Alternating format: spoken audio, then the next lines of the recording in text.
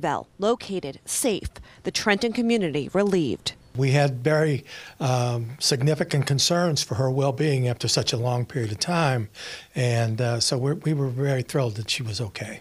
Chief Scott says detectives have been monitoring social media pages of several people close to the 17-year-old. That led them to this Middletown home, where they found Loretta in good condition, hiding in a closet. She didn't really want to be found at all. Today, the homeowners, Lucinda and Robert Bryant, were charged with falsification, obstruction of justice, and interference with custody. Chief Scott says the couple knew Loretta through her family and through her boyfriend's family. Everybody knew that we were looking for them, and certain people that were involved haven't been forthcoming with information and or lied.